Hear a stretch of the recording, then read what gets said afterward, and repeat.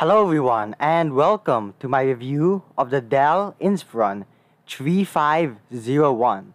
My laptop is an accent black and has an 11th generation Intel Core i3 processor, 4 GB of RAM, and a 256 GB solid state drive. First, let's take a look at the design. I really like the textured plastic since it adds more grip to the laptop. The accent black color is similar to a rock since it looks and feels like one. I like this color since it's not as dark as other black laptops. If you own a lifetime plastic table, then the texture is similar to the plastic on the laptop. On the left side, there's a power port, HDMI port, Ethernet port, two USB ports, and a headphone jack. On the right side, there's an SD card slot, USB port, and a lock slot. On the bottom, you'll find the speakers and air vents.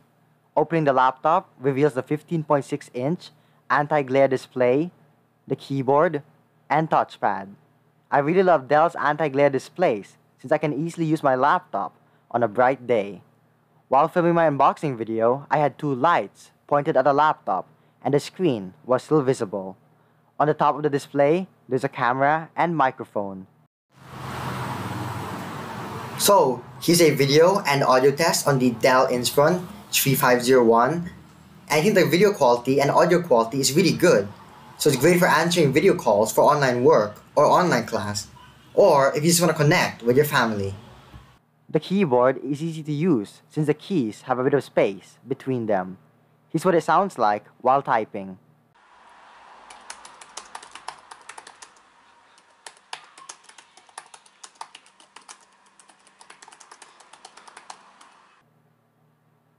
There's also a number pad which is useful for calculating. The keyboard does not light up, but as expected at this price. Next to the keyboard is the touchpad. I think the touchpad is large enough for basic usage and system navigation using gestures. I'm not going to review the features of Windows 10 since Windows 11 is coming soon, and there are a lot of reviews of Windows on YouTube. So, how is the laptop in use?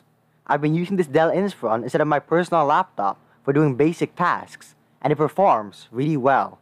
When I first unboxed it, I was amazed at the display and speaker quality.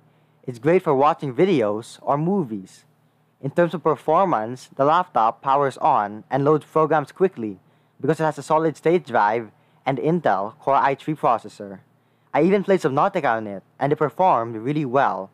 The graphics aren't as good as my more expensive Dell laptop, but for this price, it can easily handle light games, such as Minecraft. The only downside is that the battery drains quickly when gaming, since it uses a lot of power to run games. Here's a Geekbench 5 score, so you can compare it to your own devices. One of my favorite things about this laptop is that it's so light and easy to carry because it's made of plastic. So, should you buy this laptop? Well, if you need a laptop for basic use like entertainment or for work or school, then yes, I think the Dell Inspiron 3501 will easily fit your needs. If you're looking for a more powerful laptop, then you can check out my Dell Inspiron 5502 review.